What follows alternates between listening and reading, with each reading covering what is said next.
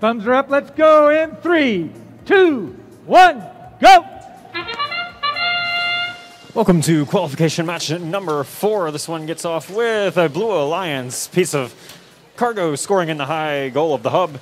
To start us off, several pieces of low port cargo as well for the Red Alliance, just about evening out the score, actually exactly evening it out at 8 points as drivers now take the controls. So far, a 3-on-2 break here. Red Alliance with a slight power play. Not sure if that Blue Alliance machine of alternating current will be joining us here later in the match. We'll see if they're able to get that one going.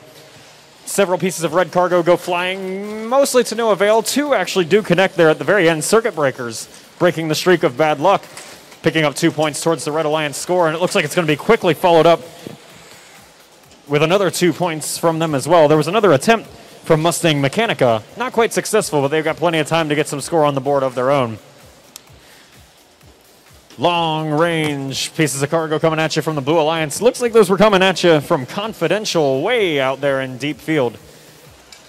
Motors are spinning. We'll see if they decide to drive or if they're just hanging out back there somewhat near the Blue Alliance hangar. Speaking of the Blue Alliance hangar, the Red Alliance machine of Iron Mustang out of Trout Lake scoops up 2 pieces of cargo from right under there. They'll head over towards the red tarmac, lining up, thinking about it. We saw them pick up a traversal worth 15 points earlier in the match, certainly capable of contributing lots of score towards their alliance. On that cycle, they'll pick up 2 points just for the 1 piece of cargo in the high goal that was successful.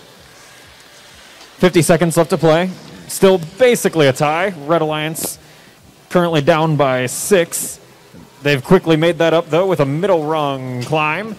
That is worth 6 points of their own. The Mustangs heading up, converting towards a 10-point climb now on the high rung, and that's going to make some room for their alliance partners, the Circuit Breakers out of Medical Lake.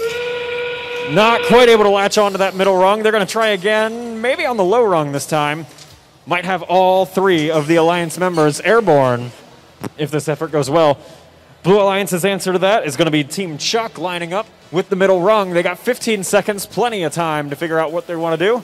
They are airborne. That would be worth 6 points if that's all they do, but it looks like they're hinting at a high rung climb. Convert to 10 points. They got 4 seconds to do it. 3, 2, 1.